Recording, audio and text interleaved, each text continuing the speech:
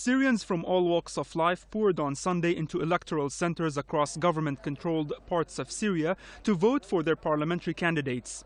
1,658 candidates are competing to win 250 seats at the parliament, known in Syria as the People's Assembly. Syria's Minister of Information underlined the importance of holding the elections at this critical time in Syria's history. The importance of holding the elections lies in the timing and in light of the measures taken against Syria. It comes at a time when the harshest sanctions are being imposed on Syria that affect Syrians and all those who deal with Syria. Despite that, Syria has held the elections, which reflect its sovereignty.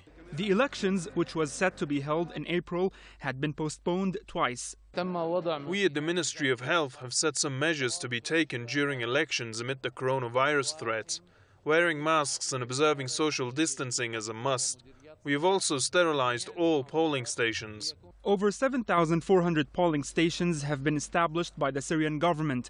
Syrians say they want the winners to fight corruption, improve their living standards, and work to face the challenges the country's economy is facing. Voting is a national duty and right. The candidate I voted for is the person I gave my trust to represent me. We announced the start of the elections at 7 a.m. with the presence of representatives of the candidates and the police. They observed that ballot boxes are empty, sealed, and ready for voters.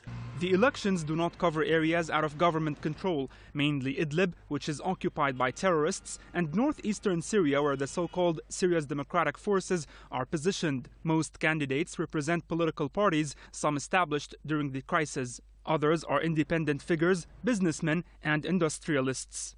Despite their disappointment over the work of previous parliamentarians, Syrians have flocked to electoral centers to cast their ballots to candidates they hope can make a positive change at the parliament, a change they hope to feel in their daily lives in the near future.